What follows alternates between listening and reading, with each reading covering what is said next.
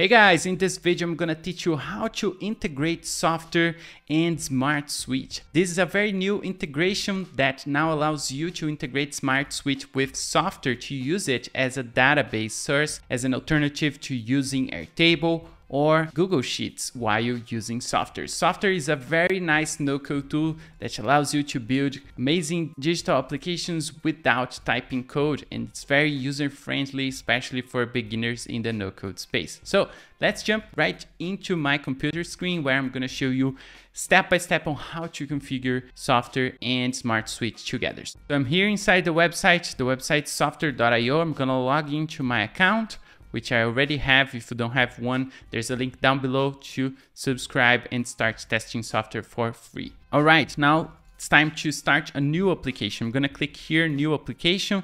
All right, so I'm gonna choose blank application, but you can also find a lot of different templates that they have available for you to play with. I'm gonna choose blank application because I prefer this option, but feel free to use any option you would like to use. Now I'm gonna uncheck these other pages because I'm not going to use them. If you want to leave them checked, it's okay too. I'm going to just leave the home page checked because there is no way to uncheck this option. And then I'm going to click create application. This will create a new application from scratch just with the home page for me to customize everything to my desired taste. Now I'm going to delete a couple components here because I'm not going to use them. And then I'm going to add a new component to the page. Now I can choose to click on the middle of the page here on this plus icon, or I can also click here. It will lead me to the same place. Here I have all the components available for me to create projects inside Softr. I can choose dynamic or static components. In this case, for this specific tutorial, I'm going to use dynamic components because I want to pull information from an external database. So I have to use dynamic components for that. So I'm going to choose a list component because this is going to allow me to show you guys how this works very well. So I'm going to choose this option here, list with vertical cards and description. So I'm going to click to add it to the page. Here it is. Now all I have to do is to connect the source, which is going to be our Smartsuite database. Okay, so I'm going to click here. As you can see, I have multiple Airtable accounts linked, also a couple of Smartsuite accounts as well. Okay, so if this is the first time you're doing it, of course, you're not going to have multiple sources already. So you're going to click the button to create a new one to connect to your first data source. I'm going to do the same here so you can follow along.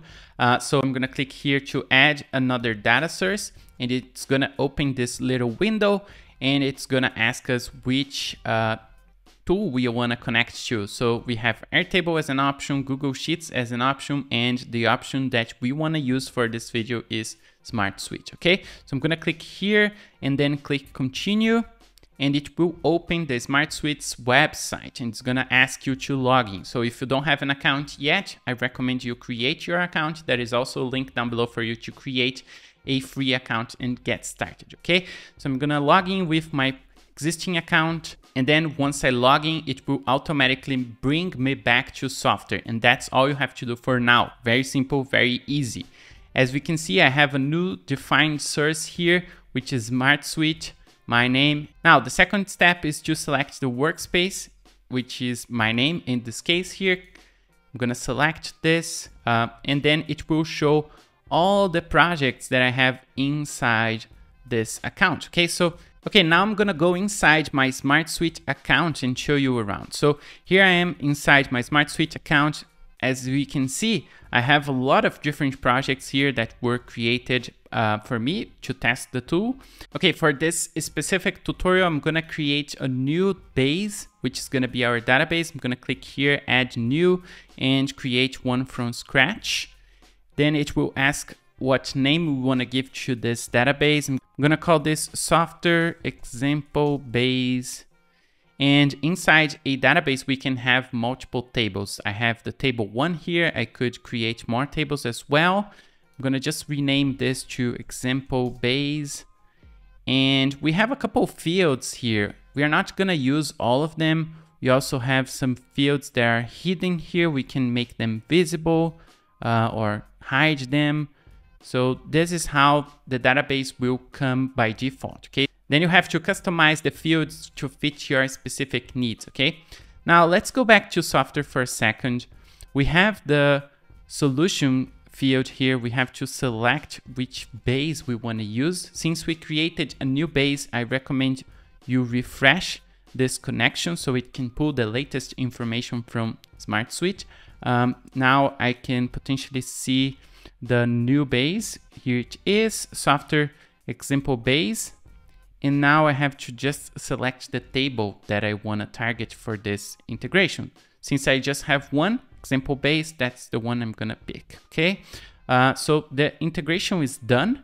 As we can see, there is no information coming from the database yet, because of course our database is empty as well, okay? So we have to do just one extra thing for this to work.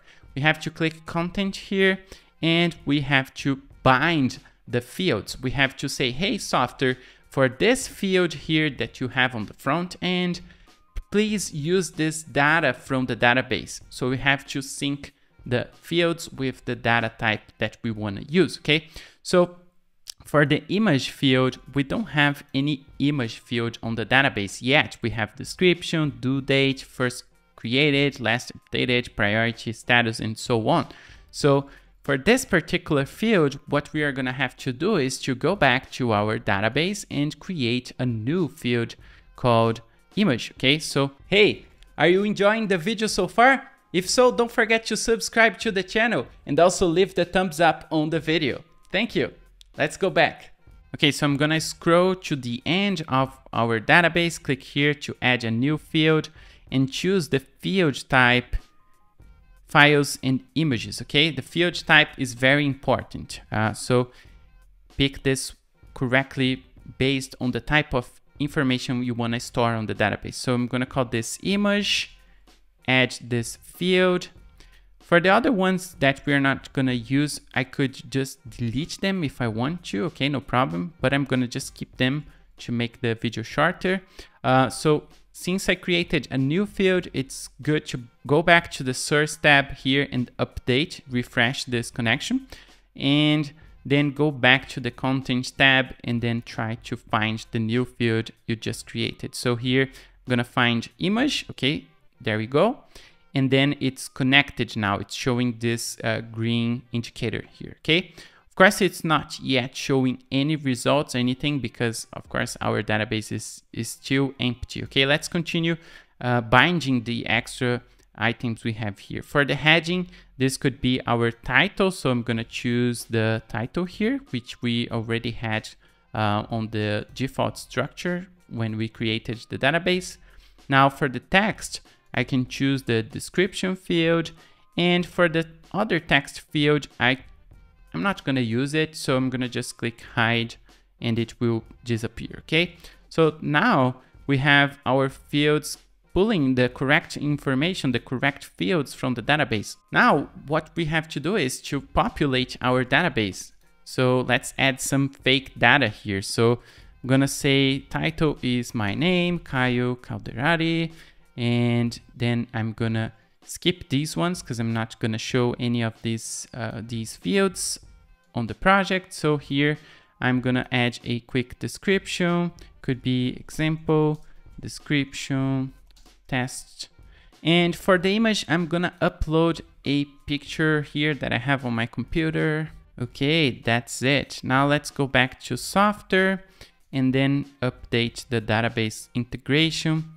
Okay, let's refresh the entire page now and see if the information is coming from the database. As we can see, it's already showing my profile picture, the title, and the description. This means the integration is done. Now, of course, you have to populate this database, customize the fields, remove the unnecessary fields if you're not going to use them, and all the information you put inside Smartsuite will be populated inside your software project. And with that integration, you can build amazing types of applications using no-code and using Software and Smartsuite together. How cool is that?